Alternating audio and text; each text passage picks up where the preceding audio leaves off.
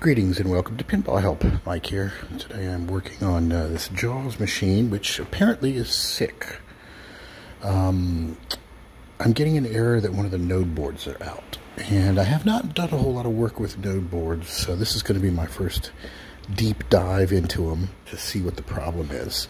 I've done a little bit of research, and surprisingly, there's not a lot of details out there on how to properly diagnose node boards. I'm going to tell you what I've learned, and we're going to see if it works.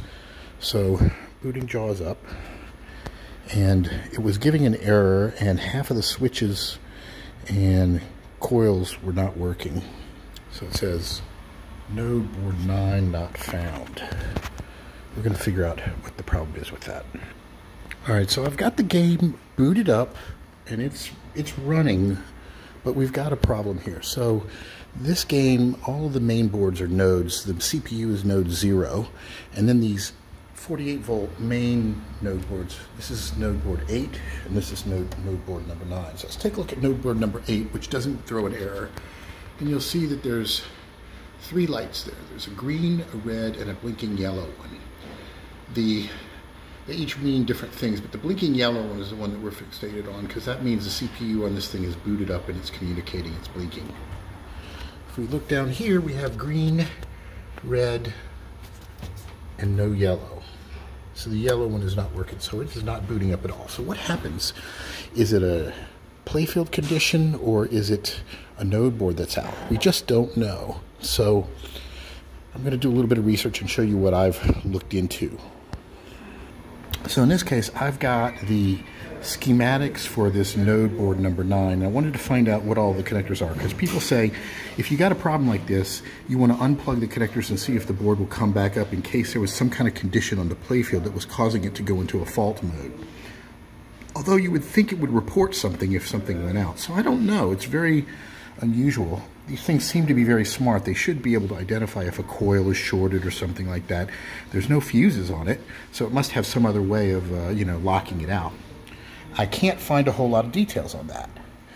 Generally speaking, it looks like people just say either replace the board or start unplugging cables. So in looking at the schematics, and let me pull out a node board so we've got something to look at.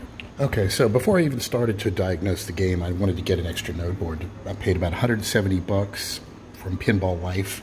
These things are probably going to be 200 or more, significantly more if those tariffs kick in.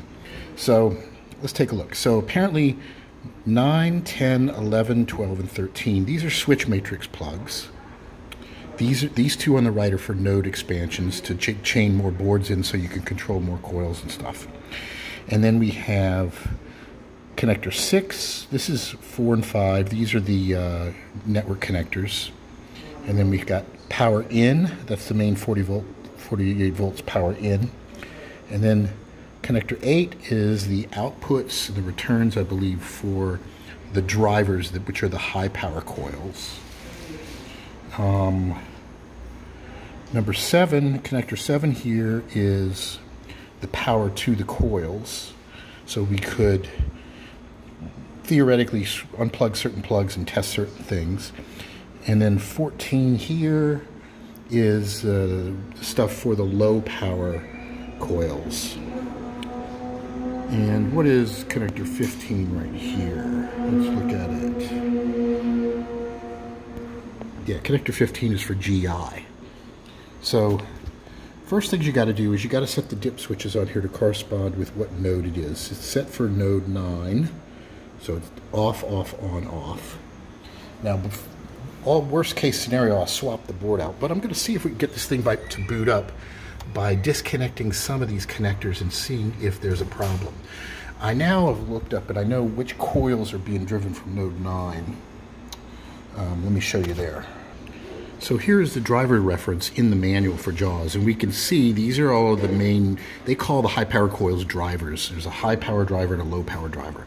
So you can see node 8 handles trough, flipper, slingshot, shaker motor, etc. Node 9 is handling the right pop bumper, the shark fin up and down, the right in-lane and left in-lane up post. So basically those 4. So what I'm going to do is I'm going to turn the game off and I'm going to check to see if any of these coils are shorted before I do anything else. Then I'm going to start to unplug stuff and see if we can get this board to boot up. Now, I've also been told there are some common failure points on these things. Certain communication chips or something that tend to go out. Pretty pricey, and it's surface mount, so it's not user serviceable. And apparently, even if you know how to do surface mount, it's apparently very tricky. So let's see what we do. Let's see what we can come up with. All right, so checking the coils that relate to node board 9. I checked the coils for the 2 up posts. And then I got to the up kicker for the shark thing, and look at the coil wrapping. You can see it is all brown and burnt. So this is probably our problem. These 2 were 10.5 ohms. This is a short.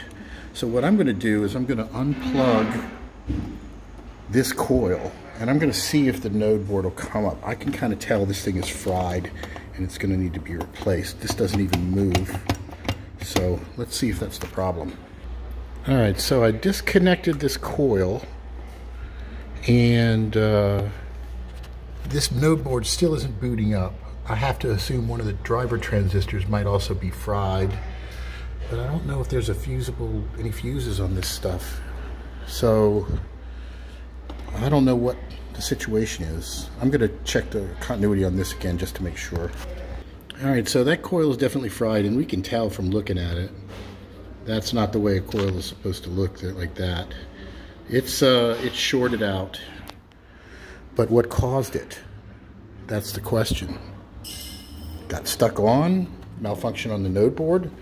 I don't know. I'm going to try one other thing. I'm going to start disconnecting some other stuff on here just to see if this thing will boot up or it's toast as well.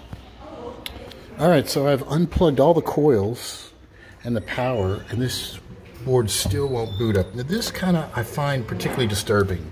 Okay, so we had a coil that has shorted out. Would that take out the board, or did the board take out the coil? It really bothers me that if a coil malfunctions, it can also blow a $170 node board. That's very disturbing.